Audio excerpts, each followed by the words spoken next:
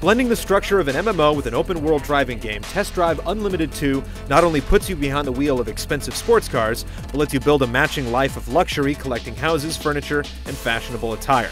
The game aims big with an expansive set of multiplayer features, but spotty service has left the online portion crippled at launch.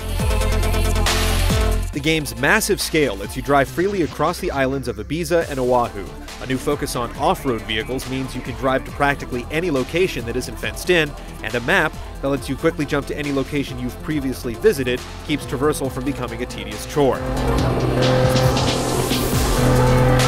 The driving mechanics aim to strike a balance between arcade and simulation styles, but the result isn't very satisfying from either perspective. Off-road courses tend to be the most fun to drive, and a few of the more desirable sports cars are frustratingly slippery on asphalt.